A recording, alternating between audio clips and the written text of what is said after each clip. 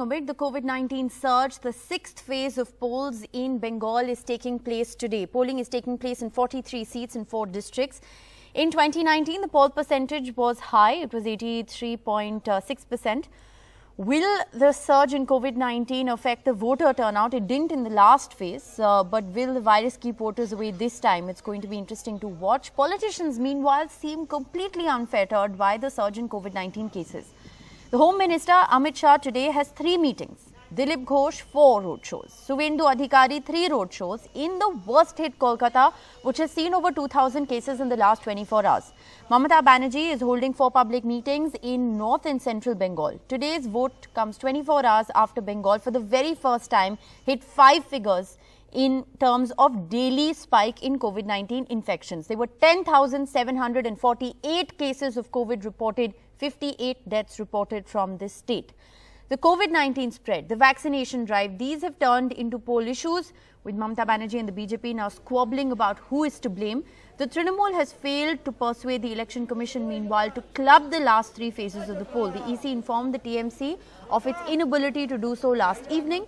Now, this is a crucial phase for the rival parties, with the Sayukt Morcha also joining the battle. The fate of several heavyweight candidates will be decided. 2 ministers, a film star, the first Trinamool leader to join the BJP, Mukul Roy.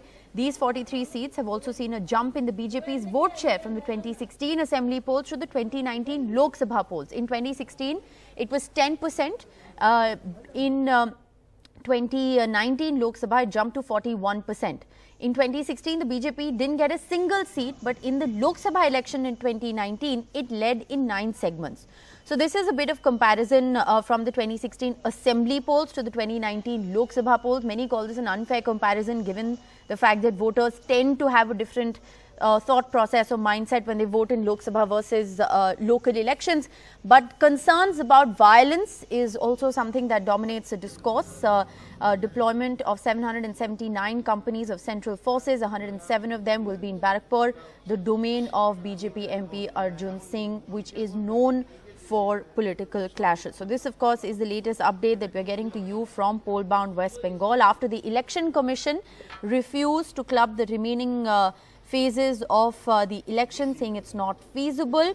Bengal reporting over 10,700 cases, over 50 deaths in the last 24 hours. Kolkata seeing a spike of 2,500 cases as well. Amid this spike in COVID-19 cases, Bengal there voting in the 6th phase of the election. Yashwant Sinha took to Twitter a short while ago to say Mamata Banerjee requested the Election Commission to merge phase 6, 7 and 8 to prevent COVID. The Election Commission has rejected her request. There's no doubt now that the BJP, Modi, Shah and the Election Commission are super spreaders of COVID-19 and are doing it shamelessly.